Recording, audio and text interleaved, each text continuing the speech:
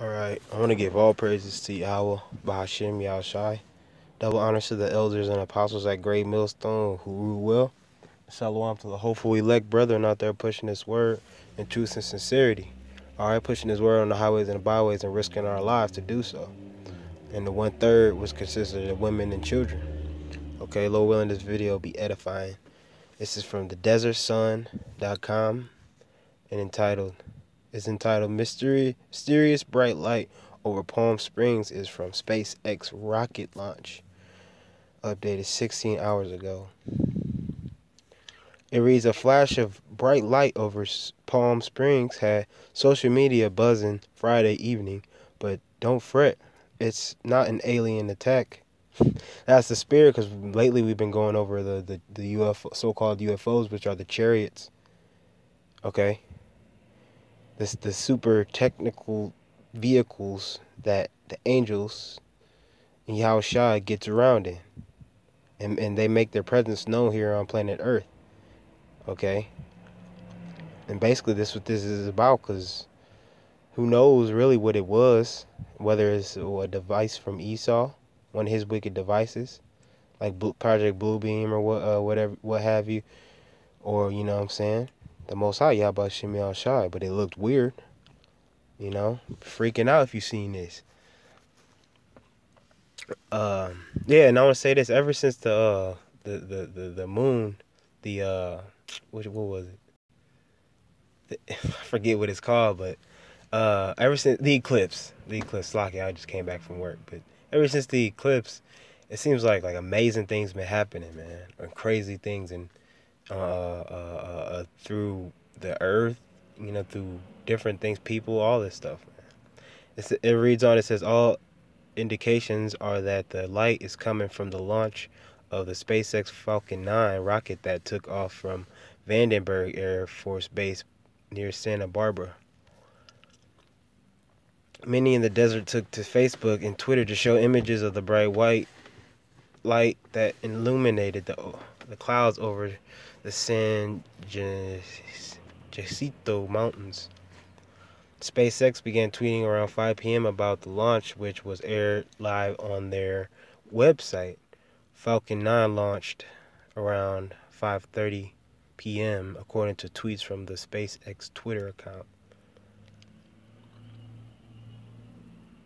And it does that all the time. So this is the book of Luke 21:25. And there shall be signs in the sun, and in the moon, and in the stars, and upon the earth distress of nations with perplexity, the sea and the waves roaring. Right. So that's a sign right there. If a lot of people see something and it's getting a lot of buzz around and it's having people think of spiritual things and calling on so-called Jesus and having themselves out of their box, out of their comfort zone, it's a sign, man, because the Most High is doing all these things. He's in everything. Everything is made up of elements. You know, everything has a spirit to it. Okay? And it's a sign, you know?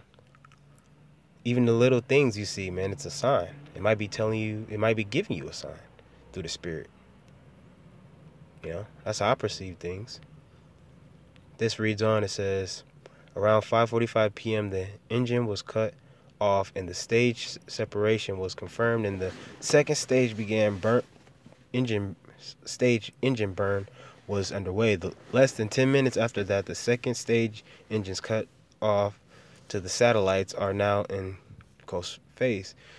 SpaceX Falcon 9 rocket will deliver 10 satellites to low Earth orbit for Iridium,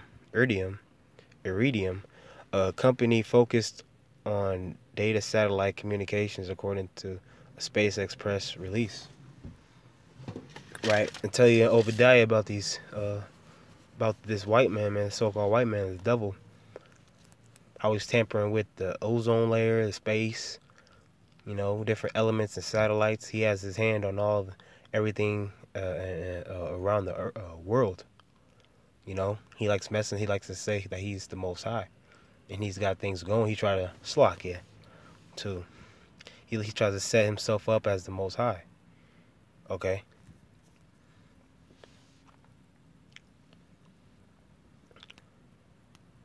get a scripture. This is the book of Job 37:5. The Most High thundereth marvelously with his voice. Great things doth he which we slack it. It says, great things doeth he, which we cannot comprehend. So he does things like the eclipse and things of that nature. Slack it. Satan. What really do we know what the Most High was doing with that eclipse? Because this happens every 100 years, and certain things that he do. Who really knows what he's doing here on the planet Earth as far as shifting things and shifting elements and changing the atmosphere and all this. It's uncomprehend. We can't comprehend. We can't. Scripture said his thoughts are not our thoughts. We're low level. And we're on a level, but we're not on the. We're nowhere near the level of how we used to be physically and mentally, and how Yahushua is. But through the Spirit we care about it, because the elect was the angels creating earth with Yahushua. So if you feel oppressed and you feel like everything's out of whack, then you very well might be the elect. Okay. It says this launch is the fourth set of 10 satellites out of 75 total satellites that will form Iridium's next generation global satellite constellation called Iridium Next. Hopefully I'm pronouncing this right. Let's see. This is some images of it. It's like a little slideshow. Wow. It's like a big aura off of it. People say it was aliens. People like to make fun of it. Who knows what it is, man? But when Yahushua comes back, every eye shall see it. It says the satellites will be deployed from the rocket about an hour after the initial launch. SpaceX will not attempt to recover Falcon 9's first stage of the rocket after launch. SpaceX confirmed via the Twitter account that the launch was successful. Eva Buren, SpaceX spokeswoman, said the company would not be issuing any other statements about the launch aside from what was posted on Twitter. Iridium Next plans to replace the world's largest commercial satellite network of the low Earth orbit satellites from a tech upgrade. Iridium is a communications company that hopes to deliver fast speeds and higher throughputs for aviation, maritime, Internet of Things. That's what we've been getting on lately. Internet of Things, terrestrial, and government organizations, according to the press release. So I'm gonna end it there reading. And they were marvelous. In fact, let me get it. But yeah, heathens is always looking at it like, wow. You know what I'm saying? It's a rainbow. Wow, This is Jeremiah 10:2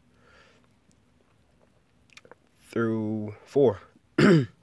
Thus saith the Lord, learn not the way of the heathens, and be not dismayed at the signs of heaven, for the heathen are dismayed at them. Yeah, they're so, stupid and lost. They are so dismayed at the heaven signs and times, what's been showed in the sky lately. For the customs of the people are vain, for one cutteth out a tree of the forest, the work of the hands of the workmen with an axe. That's talking about Christmas, modern day Christmas, with a Christmas tree. Verse 4, they deck it with silver and with gold. They fasten it with nails and with hammers, that it move not. Right, that's a spirit, but, that's not pertaining to this particular topic. But, yeah, that's still, it's talking about Christmas, man. But the Christmas is of the heathen.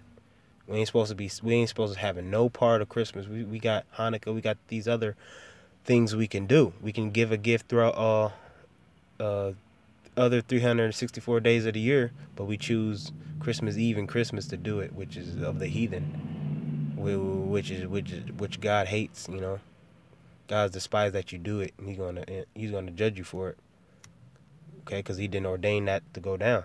But Khan, you know, Lord willing, the Most High keeps showing us signs and for us to boost our faith, you know, even higher. Because now, you know what I'm saying, he's showing things. It's like, it's evident to everybody that there's a higher power, you know, and that's going to happen in these coming days when this shithole place gets taken down, man, Lord willing, you know.